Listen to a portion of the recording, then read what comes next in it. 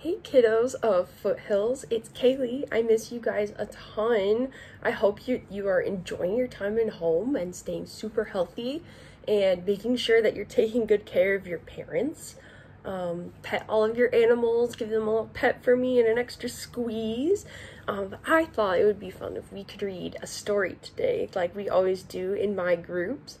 And so we're going to read a story today called A Bad Case of Stripes by David Shannon. Camila loved lima beans. Camila did not eat them because her friends did not like lima beans. Camila was getting ready for the first day of school, and Camila looked in the mirror and screamed. Camila had stripes all over her body. Camila could not go to school with stripes. The doctor came to check Camila. Camila felt okay, but she did not look okay. The doctor said Camila could go to school.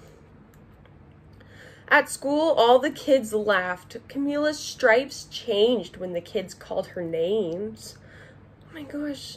Talk to the adult that's watching this with you, or one of your siblings maybe, and how would you feel if somebody was calling you names for something you couldn't control about your appearance? It wouldn't be very nice. The kids changed Camila's stripes all day long, and the kids laughed. Oh, she looks so funny right here with the red, white, and blue stripes.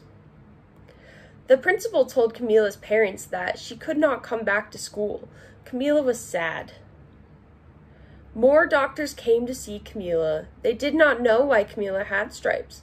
They gave Camila some medicine.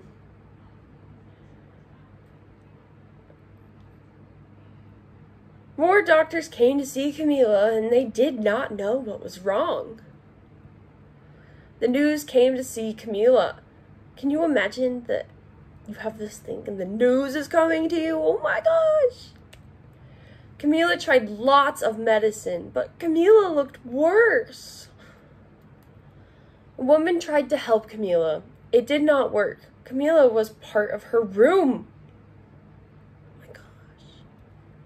An old woman knocked on the door. She thought she could help. The old woman fed Camila lima beans, and Camila told the old woman how much she loved lima beans. Camila turned back into a girl with no stripes.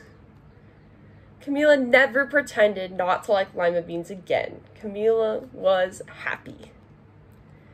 That was a great story, and I hope you all are at home safe and staying healthy, and don't forget to wash your hands.